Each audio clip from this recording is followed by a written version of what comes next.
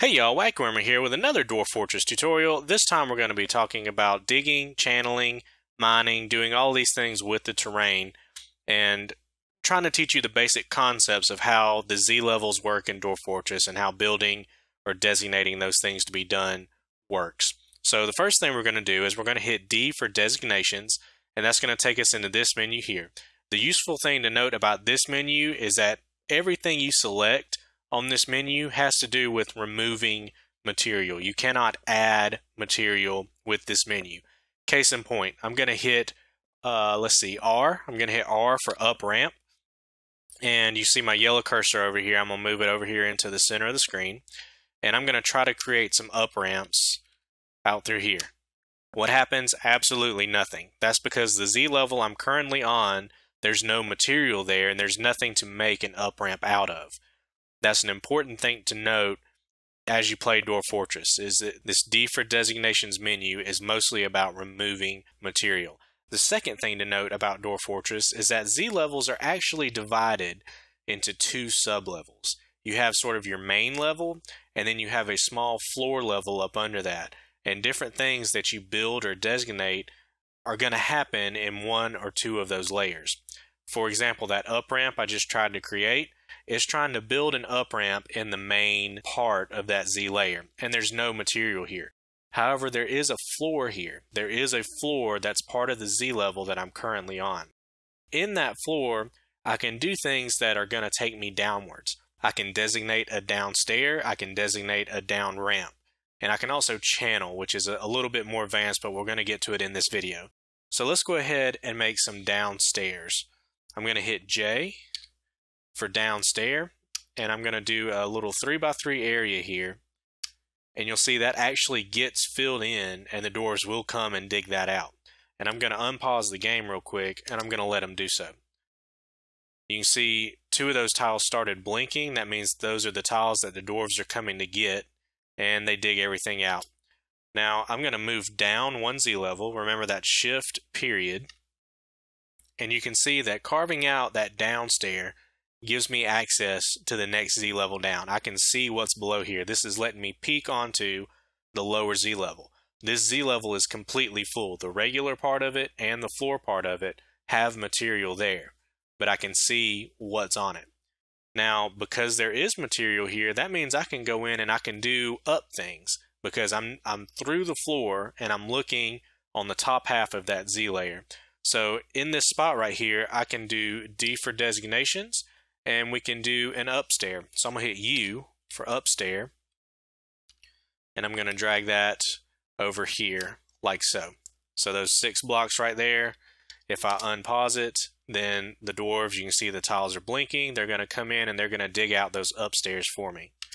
Now, the difference between the upstair and the downstair, that upstair does not allow me to peek on the level below. It's not giving me access. If I move down one Z level, I see nothing. I have no access to that lower Z level yet. What I need to do to get there is to construct another downstair, another down ramp, or something like that. So I could go in D for designations. I can go ahead and do a downstair with J, and I'm going to highlight all 6 of these right here. And because I haven't touched that floor level yet, the floor sub level of the Z layer, there's material there for me to carve a downstair out of. So that's why it's allowing me to select it and to designate that as being a downstair. Up and down ramps work exactly the same way. You carve the up ramps out of the upper half of the layer, you carve the down ramps out of the lower half, and down ramps allow you to peer into the lower part of a level.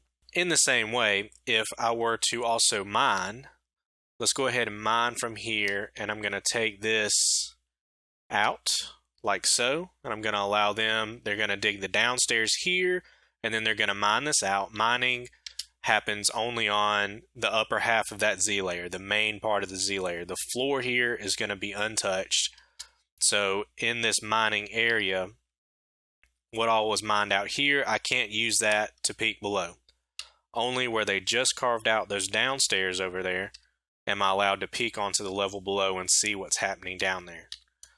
So that's a big distinction in what up and down stairs and up and down ramps do and what mining does. Mining leaves the floor completely intact and does not allow you to peek below it.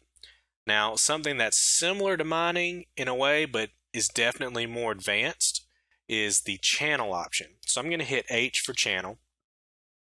And what I'm going to do is where I finished my mining out right here, the last two squares I mined, I'm going to highlight those and allow those to be channeled. And you see I get an icon. So I'm validly selecting these tiles to be channeled. Even though they've already been mined, they are acceptable tiles to be channeled. So let's watch what the dwarves do. They come in, they dig things out, and you can see I've got the icons there for a down stair. And if I look over this thing with my cursor, you can see up here in the top corner I have a clay downward slope. So when they channeled in here, they dug out a downward slope, and I can peek on the level below it and see what's down here. And in fact, you notice that very different to what happened in this area where we were only peeking onto this level, that channel actually went ahead and did some digging here and made upward slopes.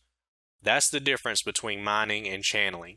Let me go a little bit further so you can see a little bit better what exactly channeling does. So I'm going to D for designations, H for more channeling, and starting here, I'm going to do a nice big sort of a rectangle of an area here. I'm going to let my dwarves come in and dig all that out, and we're going to see exactly what happens when they channel this out.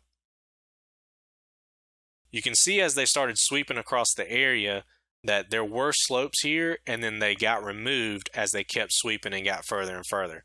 So when you're channeling, they're going to make slopes on the edge cases, the edge boundary of your channel, right?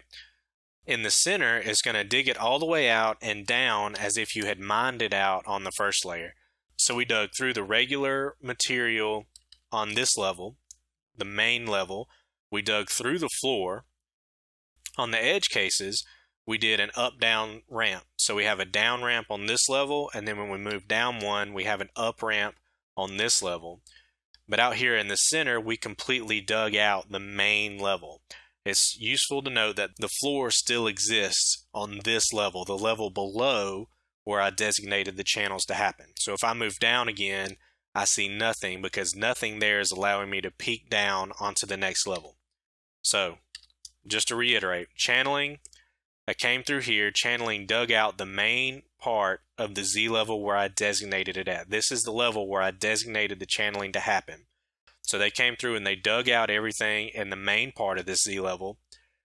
They either dug out the floor or they placed down ramps in the floor if it was on an edge. So in the center, they dig it out. On the edge cases, it's a downward ramp. I moved down a Z level. So this is the level below where I designated it at. The edges get an up ramp here. And then the center just goes down to the floor level but leaves the floor level intact for this Z layer. Now, something else to note. You can continue to channel, and I could designate all of this to be channeled out from here to here, and I could go down many, many Z levels and start channeling all of this material.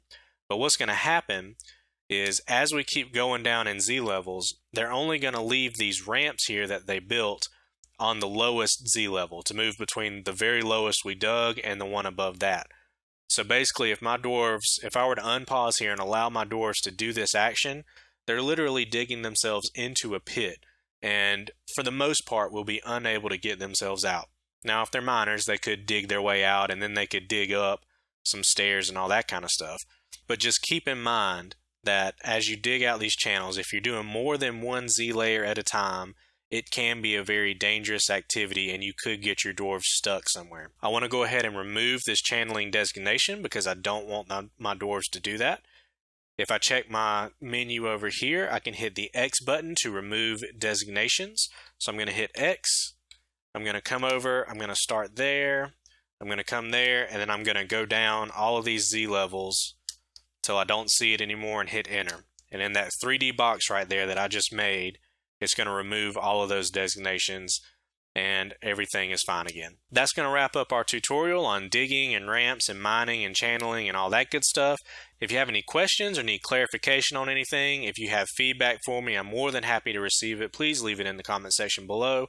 If you like the video, give me a thumbs up. If you want to see more content, please subscribe. It really helps me out.